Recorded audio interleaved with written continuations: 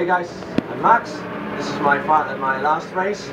So looking at the entries, I can't do this with those two. Max, this is my last race. I want to say goodbye to everyone. I want to go through some names, just appreciate their effort to beat me. They never succeeded, but like Ryan Deal, he's a crier. He cries all the time. He got past. Oh, he hit me. I spun because he hit me. He spun 3 corners after. Well, whatever. And what about Derani? What do you pronounce? Derani? I've heard about him, like the new Senna, and he passed us with 10 miles more top speed. Is that new Senna? This is advantage he had. And let me think. Oh, Christian Fittipaldi. When there is a crash, he's always in the middle, and it's never his fault. And it's never his fault. Well, who knows about it? On the positive note, look at this. Sebastian Buemi, Nick Heidfeld, Neil Gianni in one car. That is amazing. They are superstars, very good drivers, unbelievable.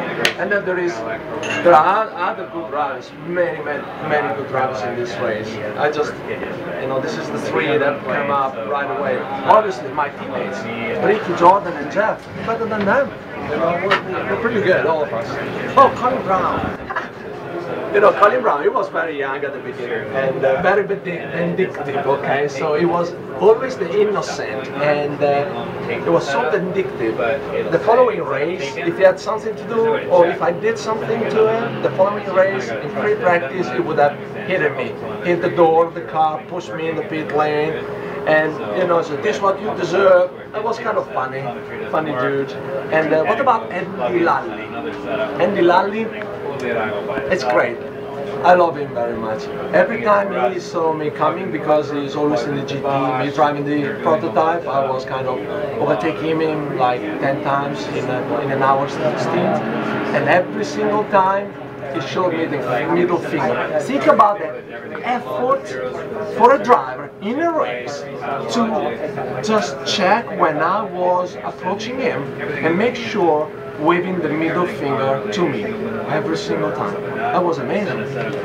Bill Oberlin. I really wanted to go and apologize to him.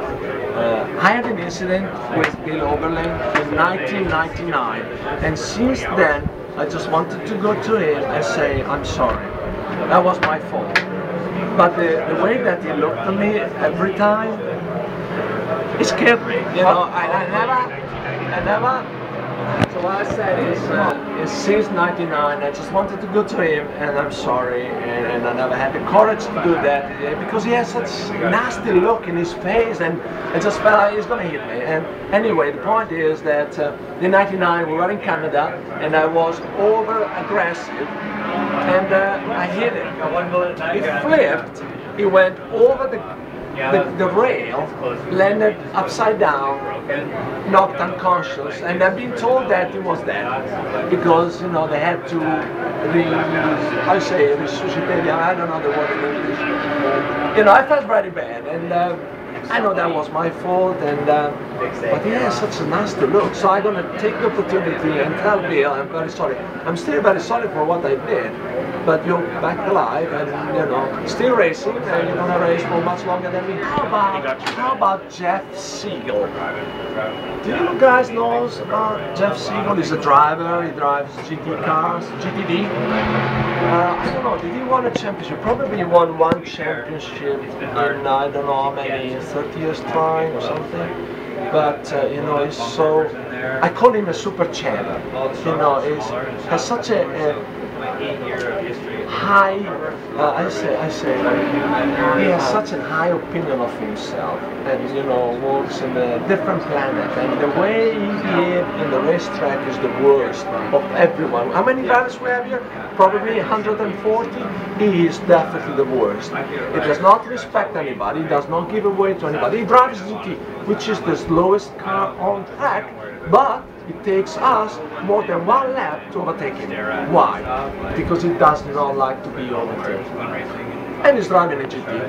And has nothing to do with the overall final results. Anyway, I guess it's a matter of ego. But man, he's the best. What's my name? I like him. What's my name? I like him. Scott What's my Pruitt. name? What's his name? Brian. No. Brian. Brian. Brian Till. No, Brian, it's not Brian. No, it's not Brian. I got him, Chris. I got you. It's Chris, right? Yes. Scott Pruitt.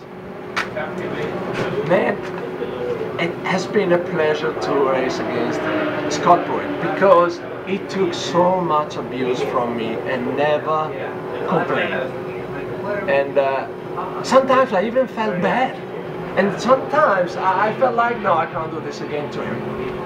And that was good. So, what can I say? I'm happy he's back racing.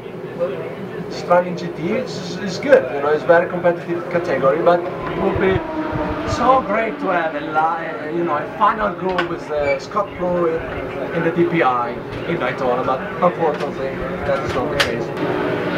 And then for the displeasure of the majority, I'm not going away. I'm not going to be driving, so a lot of people will be happy. I'm going to be around, hanging around, do something, I'll figure. Bye.